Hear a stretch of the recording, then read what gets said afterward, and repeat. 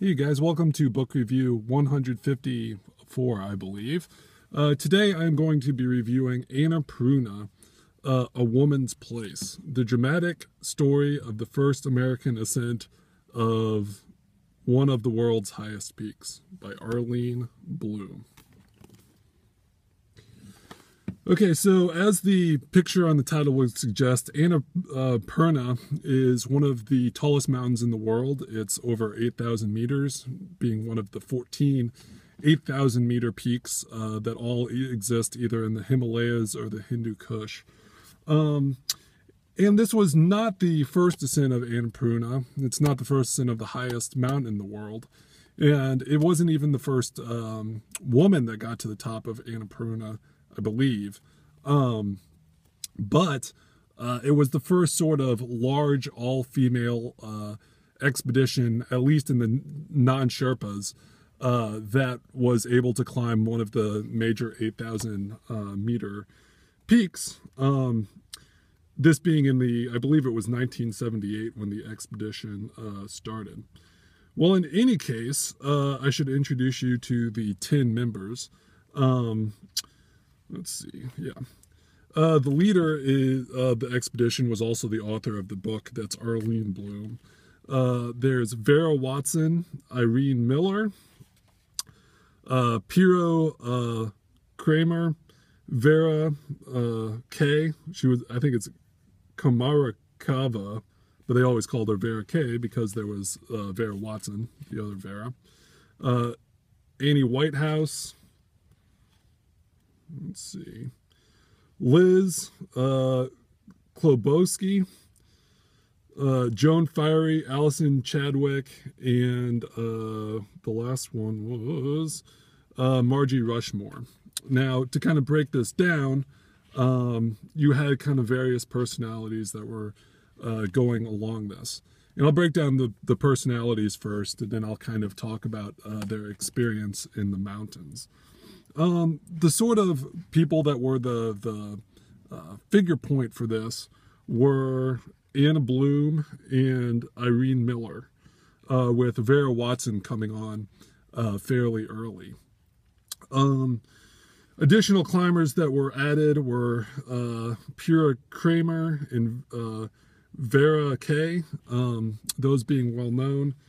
They also wanted somebody with, or some climbers that were kind of not part of their crew, if you will, that were kind of superstars in the women's scene, in the women's climbing scene, that also had high experience. Those being Liz Klobowski, I'm murdering that, and Allison Chadwick. They're both being European climbers that have a little more high altitude experience, though really they all have high altitude experience. Allison in particular had Himalayan experience. A lot of the other women that had climbed very difficult rock faces and very difficult peaks to climb, but they were generally lower peaks in North America, like the Cascades and even Mount McKinley, which is a higher mountain over 20,000 feet, but doesn't reach into the 8,000 meter category, or I think that's like 25,000 feet, that they'll eventually be pushing for in the top of Annapurna. The two characters that I was kind of initially worried about were Margie Rushmore and Allison Whitehouse, I believe is her name. Yes, because they were both young. They were actually incredibly young. They were, I believe, 20 and 21 when this expedition commenced. Some other thoughts.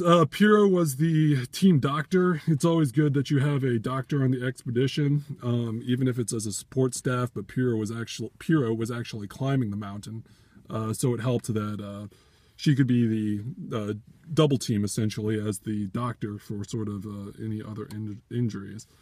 I think Vera K and who was the other one? Liz were probably the best ice climbers of the group. Joan Fiery, there wasn't too much about Joan because she got sick kind of early on. I think if I remember right, she had, yeah, she was kind of the veteran of the group, her and Vera Watson, and probably was a little bit past her prime to really try to climb Annapurna. But, well, I won't tell you the spoiler, but Vera is also somebody that was older that was on this trip as well. So what did I learn in this book? Well, the primary thing is there's two really major points. One, the majority of getting to the top of the peak is not the glory of the last run, but constantly kind of the grunt work of moving supplies. This is known as the siege structure, and tends to be more dangerous in the sense that you have to spend more time on the mountain, but tends to be less dangerous in that you have supply caches and areas of support higher up the mountain as you kind of build up. The other way is, I think it's called like the freelance way or whatever, and this is essentially when you make a gun, you try to gun it to the top, which leaves you less time on the mountain, but leaves you more vulnerable if you are hurt because you have less support structure as you go up the mountain. Now, the irony of this being, and my second point, is that Annapurna in particular is dangerous for avalanches. In particular, how unpredictable the avalanches are. In a place like Everest, which has more, it's obviously higher, the avalanches tend to be more predictable. Certainly people can die in an avalanche accident, but you can kind of go the route up while avoiding, the risk of avalanche. And you kind of have to look out for other factors. So of all things, Annapurna probably should have been a sprint up to the top, but they decided to do, and what probably overall mountaineering is the safer structure in laying siege. Now, before you can lay siege at base camp and work your way up to, Camp 1, Camp 2, etc., you have to get from Kathmandu, essentially your supply route, all the way up. Now, this was an area that I thought was a little weak, that the women were a little weak on. It seemed like they did not have all their food and supply structure in place when they went, but they would actually buy particularly food supplies from some of the higher mountain towns closer to the mountain, and essentially go house to house or shop to shop and purchase all their food needs, particularly in like staple foods like tamsa, which is kind of like a barley flour, or rice, or various things, staple things that you would need to carry up. Probably a better expedition, and really probably what's become more common post 1970s is a much more kind of regimented thing. This gets to me to another point that I thought was both a weak point and a strong point with the expedition, in that because it wasn't the pure kind of provider-client relationship where there was the leader that the clients paid for to get to the clients paid the leader to get them up the mountain. All of them were kind of a collective together. Now, this probably meant that you had more even abilities among the climbers. Even the young ones were very experienced, Annie and Margie. At least in terms of, lower altitude climbing, they were very experienced. But kind of tended to lead Arlene to a sense of having to have it be a democracy up on the mountain. Now, maybe this is me just being manist or, the authoritarian man figure here. But I think on most expeditions, you need to have an ability to audible depending on circumstances, but you also need to know who the head authority figure is, because sometimes decisions need to be made like immediately, like not by the group or whatever. You just need to say, you need to do this right now in order to achieve X goal. Which later Arlene kind of implemented her authority more, but I think, and maybe that was her plan all along, but I think kind of lower on the mountain, she kind of had problems with people having too much say. And you want to get people to say that you can, but again, you don't want to have a riot situation or like a defecting situation. Now, talk about defecting.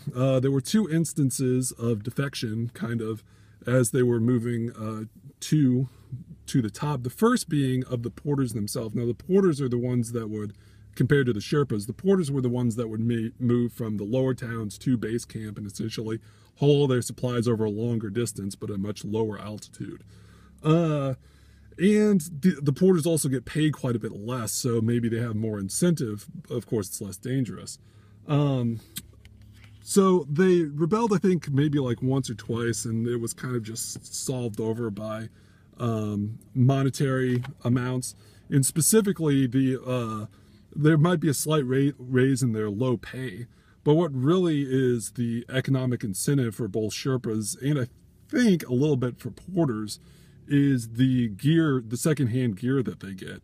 A lot of this gear is like top end, like Alpine shop, I'm just throwing out brand names here, but like North Face, like the really, really nice gear that a lot of times has to be given up as the or as the team either moves up the mountain or back down the mountain, and that is then given to the native support structure in order to supplement their very low income.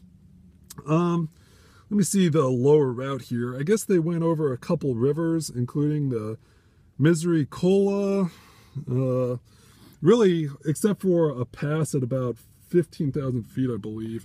They largely kind of stayed in the valleys, as you would. It provided spectacular views, but once they got beyond Turkinga, I'm sure I'm butchering that to all degree, there were no more towns. There can be no sort of permanent settlement. So they had these very high valleys that they went to that were spectacularly beautiful with the mountains all around them. But their goal was not to have this be a trek. It was to be a ascent of the mountain. So they eventually get to base camp. Now let's see if I can find the picture of the mountain in here. I guess I should talk a little bit about the Sherpas, who would eventually, as I mentioned earlier, rebel. I think I'm going to miss at least one of them. But there was Lapka, Wangle, Chuwang. Chuwang was the one that had previous experience with Allison, I believe. So he was kind of the high end, like the most experienced one. Mingma and Yishi was their high altitude cook, so he wouldn't be going up the mountain with them, but would be providing them food. Angpimba, where's the there's the main guy somewhere in here. I don't know what his name is.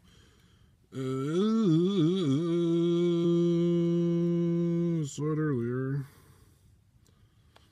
Lopsang. Yeah, Lopsang. He was the Sidar. The Sidar is essentially, a lot of times won't go all the way up the mountain, but Lopsang was kind of like he was kind of the manager of all the Sherpas that would go up the mountain with them. So they get to base camp. As I said, they use siege structure. Let's see if I can't get to the yeah, here we go. That's perfect. So really, probably the biggest hurdle in terms of risk before they started getting like up to the more steep elevations, as I mentioned, was avalanches. Those were between Camp 1 and Camp 2, and basically between Camp 2 and Camp 3, about halfway, that's when they had to start going vertical up. But that first half was their most dangerous point in terms of avalanches, because they had to go under something called the Sickle Glacier. Now, a lot of times when you're in an avalanche, sometimes you can survive, but a lot of times you just get buried and it's over. So it was very much sort of a Russian roulette situation with these women going below the glacier. Yeah,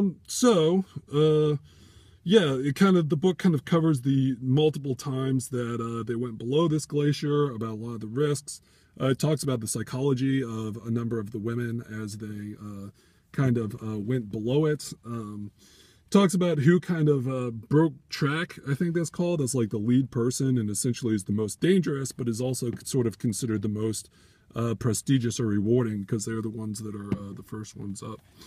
Early on, Joan Fiery gets sick, and it's essentially acknowledged that she will not be able to make it up the mountain. Just their time frame for her recovery versus when they can actually make it up is acknowledged as impossible.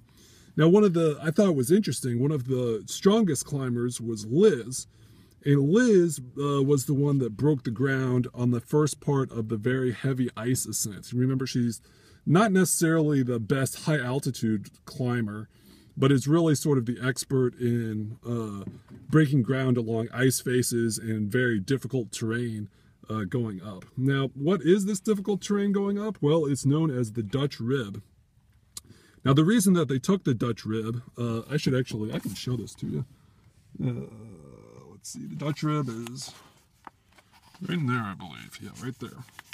Now you can see there's the glacier here and there's additional glaciers here.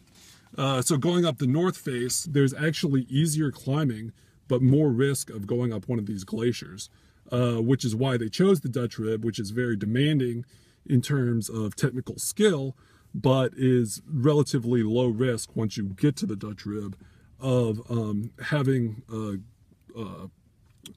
avalanche come and hit you from one of these glaciers.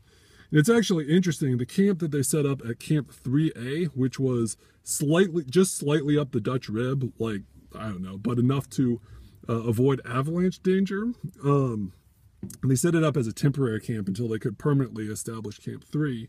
There were a couple people that were stuck up on Camp 3A, not 3, but 3A, as the avalanches essentially on both sides of this kind of precipice or rock were going down, and they weren't really, other than sort of the wind factor, which is dangerous and can occasionally blow you off the Dutch Rib, they weren't really in any danger of it. But they said it was sort of like they spent like 3 days up there. I think it was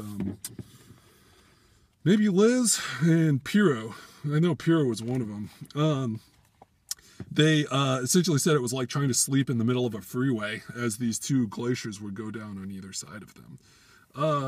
So Liz establishes the high point on Camp 3 along with, I believe, Allison, maybe, the young one. They kind of take turns, as well as Migma and not Lopsang.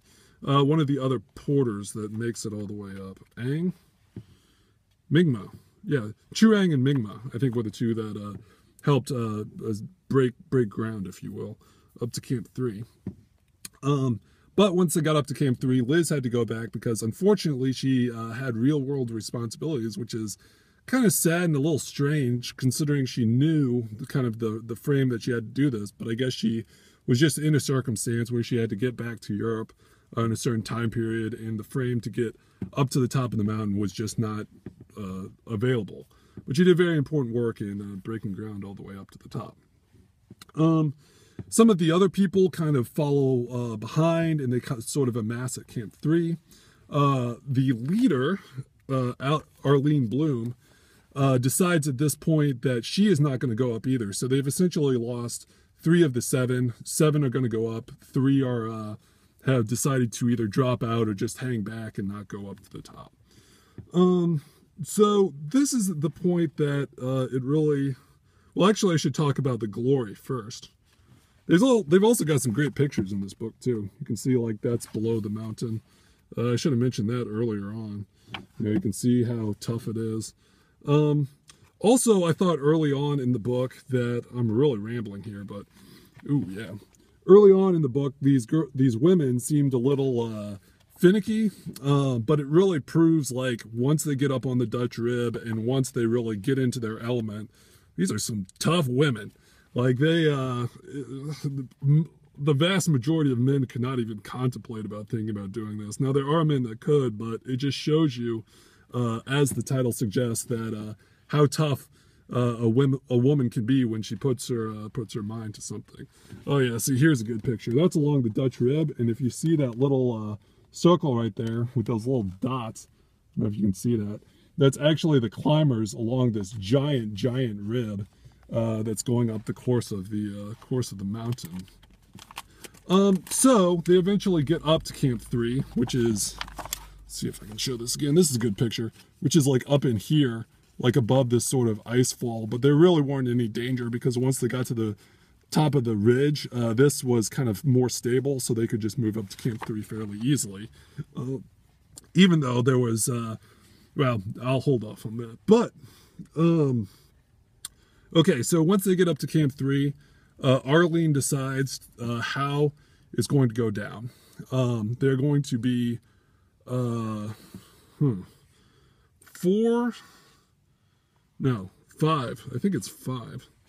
No, it's 4 because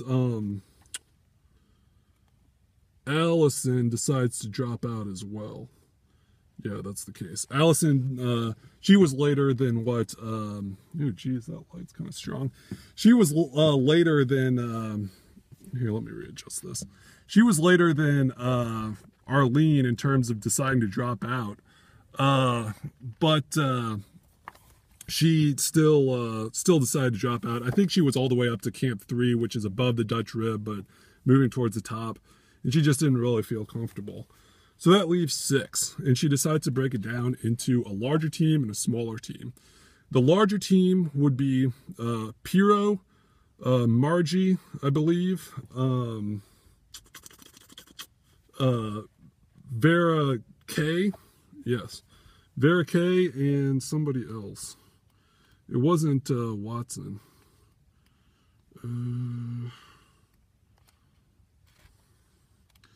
Oh, geez, now I'm going to lose it. I should really acknowledge who they're going to make it. It was Margie. No, it was Margie. Vera K. Piero. Oh, Irene. Irene Miller. And, yeah, so Irene Miller, Vera K., Piero, and Margie were I think were the ones that decided to go up to the top. They were also accompanied by a couple of Sherpas, 3 to be exact. Now, when they get up to the high camp of Camp 5, which is near the top, but still a few thousand feet below, Piero actually has frostbite on her hands and decides to stay in the tent and not go all the way up to the summit. You would think that when she was so close, she might decide to push it, but being a doctor, she recognized the seriousness of frostbite in her hand and made the smart decision to stay off. So you had the 3 that went up to the top with the 2 Sherpas. Vera K starts slowing down near the top. That's when they put the oxygen in. And something interesting about the very top of Annapurna is that it isn't a clean peak, but there's actually a bit of like scrub or rabble that's kind of on an even plateau, small but even plateau near the top. And so they actually kind of scrambled around a little bit, kind of funny so long as nobody gets hurt, to eventually find the true top. They took the picture. Let's see if I can find the picture.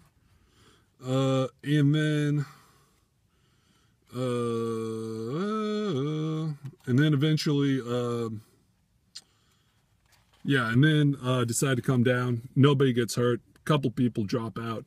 One of the Sherpa support staff stayed near the bottom. Now, unfortunately, the tragedy was the second team. The second team had no oxygen, and they were actually not going to try for the top of Annapurna 1, but a subsidiary peak that had never been climbed by man or woman, that was, I think, above 8,000 feet, but was not separated enough to be considered a true separate mountain, but definitely achievement in terms of being the first people, and particularly the first women, because there were 2 of them, that made it up to the top. Now, the 2 that went were Vera Watson, and Allison Chadwick.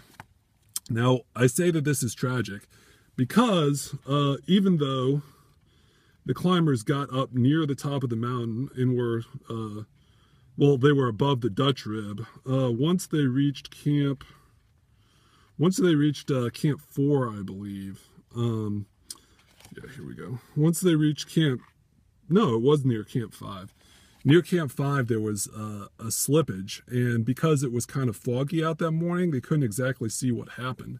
And they kept calling and calling on this radio to try to, because the base camp, Arlene, the rest of the crew didn't know. There were just 2 that were sent up there.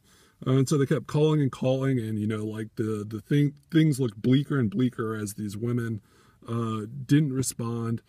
And eventually, Allison's coat is spotted. At which point, some Sherpas are sent up. They act wildly because, you know, it's very, very inauspicious to see. Well, I mean, it's horrible for anybody, but you know, it's just very inauspicious for these people to have deaths on the mountain. And so what happened is these two were connected by line, but were not anchored on a fairly flat part of the mountain. And it was speculated that somebody slipped and pulled them both down, that being Vera Watson and Allison Chadwick. Allison Chadwick probably being the most well-known female climber in the world, maybe.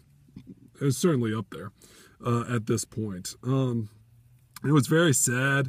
They tried to send a crew up there to pay their last regards, but another snowstorm moved in.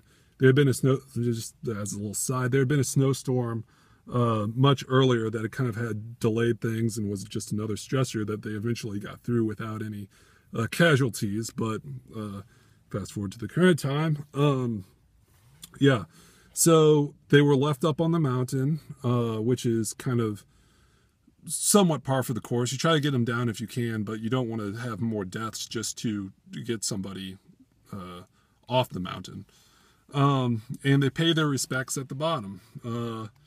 You know, so it was definitely sort of a bittersweet climb, the highest of the highs and the lowest of the lows.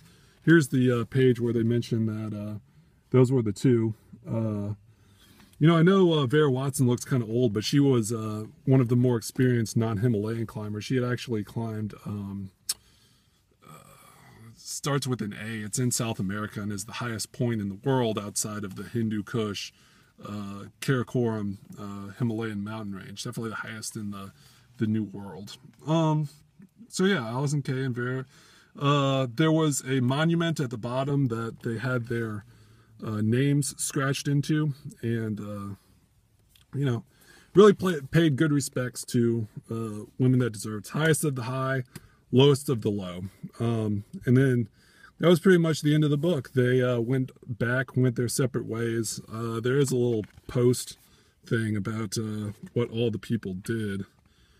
To be honest, I didn't read quite all of it, but you can see there's the various women there. But truly an accomplishment for women mountaineering and a glass ceiling broken. So anyway, Annapurna, A Woman's Place, the dramatic story of the first American ascent of one of the world's highest peaks by Arlene Blum. All right, you guys, check out my reviews. Bye.